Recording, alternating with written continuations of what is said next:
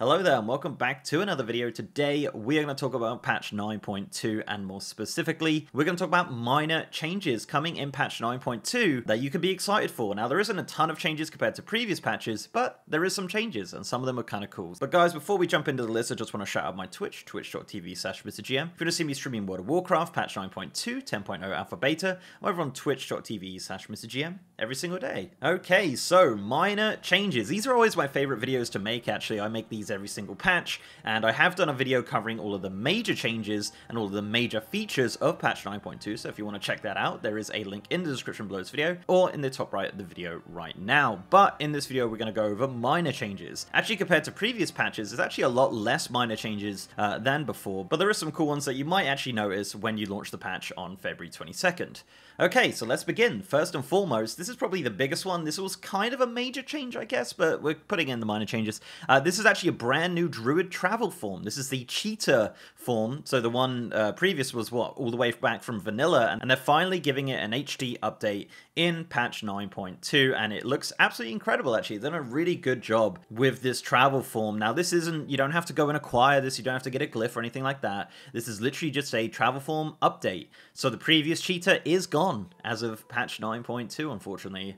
They might add it back as a glyph or something like that, but right now, as of the PTR and as of 9.2, this is the brand new form for the cheetah. It keeps all of the previous animations, so you don't need to worry too much about that, but the look of it is a lot more HD, a lot cooler, and a great looking model in my opinion. So yeah, new Druid travel form coming in patch 9.2 for the cheetah. Staying with classes now, the Warlock is actually getting an update as well. They're getting a brand new Incubus, which is a male version of a Succubus. Now this is pretty easy to obtain again. It looks like Blizzard did have some kind of ideas on how to obtain this originally, but now it looks like they're literally just going to make it so you have to go to your trainer in Orgrimmar or Stormwind. You just have to talk to your trainer and you can either have it as a random summons. Every time you summon the Succubus, it'll be an Incubus or a Succubus, or you can have one specific. So if you just want an Incubus, you can do that, or if you just want a Succubus, that is something you can do. And as I mentioned, those trainers are located in Stormwind and Orgrimmar. It doesn't look like you do it any other trainers, which is really interesting. So those are the two main ones you have to go for the Horde and Alliance to obtain your Incubus.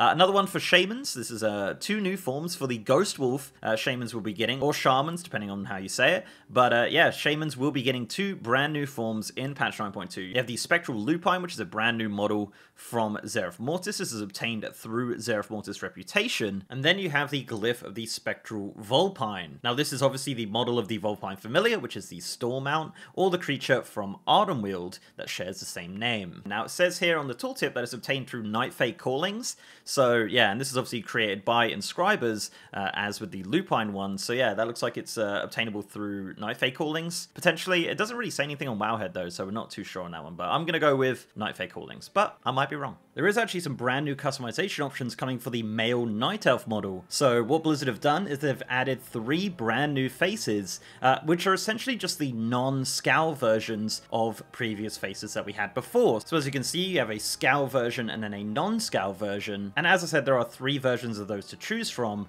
when patch 9.2 hits. So if you're a Night Elf player, you can rejoice at your brand new faces. Another minor change coming in patch 9.2 is that now on the group finder, when finding arena groups, you can now see their party's specialization in the mouse over tooltip. So say if you mouse over, it will say Hunter and Beast Mastery Hunter as well, which is actually pretty handy. So yeah, that's a little minor change there. The next change is for PvE. This is for Mythic Plus rating. So when you link it in the chat, it will now show the player's highest rating from previous seasons as well as the current season, which I think is a great change. Seems really cool. Just a minor change there for Mythic Plus rating when linking it in the chat if that's something that you do. Another one is that gold, silver, and copper icons have been adjusted to have more contrast from each other and the background. So they actually did change these, I think in Shadowlands. I think in 9.0 the icons were updated, and now it looks like they're getting another update in regards to the contrast from each other. So yeah, there's a little minor change there. It's pretty hard to notice, honestly. You can kind of notice it when it's side by side, but yeah, in general, you're probably not going to pick up on that instantly. Another fun change, which is actually probably going to take you by surprise those if you don't know about it,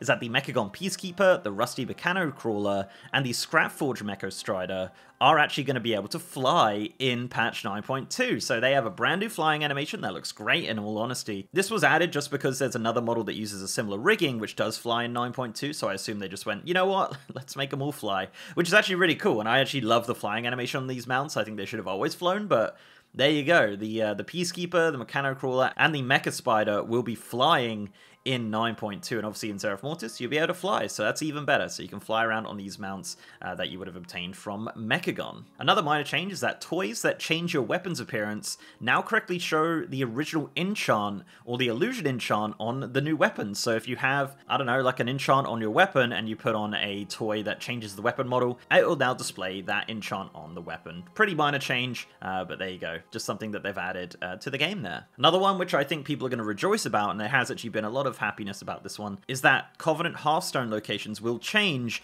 when you change your Covenant. So for example, if your Hearthstone location is in Sinful and you change to Necrolord, it'll actually swap the Hearthstone location to the Seat of the Primus, so when you Hearthstone, you don't get dragged back into Sinful as your previous Hearthstone location. So yeah, that just swaps around now when changing Covenant, which is super handy, super helpful, and yeah, just another minor change that is just a great addition to the game, honestly. Our next minor change is more of kind of a major change, but it kind of comes under minor as well. They're actually adding a bunch of optional buffs to Profession gear. So these are brand new items that they've added in patch 9.2 to enhance crafted gear. There's things like run speed and mount speed, things that damage, things that heal. It's all pretty nuts. I tested this a lot on the PTR and they actually do stack. So you can make a pretty great run speed slash mount speed set from crafted gear because they're not unique or anything like that. You can literally just put them on every single item if you want. And as I mentioned, it does stack. And some of the damaging ones are pretty good as well. I would imagine they're going to be nerfed to the ground, but obviously with the new Crafter's Mark, some of these items are going to be pretty wild with some of the buffs that you can add to them. So this is something that's just unlocked through Zereth Mortis, and as I said, it can be added to any crafted piece in the Shadowlands. Obviously not legendaries, but you know what I mean. It's pretty wild and pretty cool, and definitely worth checking out once you get into patch 9.2. And finally, another minor change to the quest log. The quest log now displays a clock icon next to the quests that have time remaining. So things like callings and quests like that will now have a clock icon next to them telling you that is a time limited quest that is going away in a certain amount of time. There you go, just a minor change there and a bunch of minor changes. So guys, that is 12 minor changes coming in patch 9.2. As I said, not the craziest list in the world. If you know any other minor changes, do let me know down in the comment section below and let me know what you think of these changes. As I said, some of them are super minor, some of them are kind of major-ish, I guess. Yeah, I'd love to know your guys' thoughts. So before I go, I'd like to give a massive shout out to my amazing patrons, YouTube channel members, and Twitch subs. You guys are awesome, and if you'd like to support the channel in any of those ways, links are down below. So leave a like on this video, guys, if you liked it, and subscribe if you haven't. I've also got a partner Discord channel with over 3,000 members, and as I said, I'm now streaming on twitch.tv/MrGM. If you want to see me stream World of Warcraft, patch 9.2, 10.0 alpha beta, any other World of Warcraft content, guys, I'm over on twitch.tv/MrGM. And with that, guys, I'll see you next time.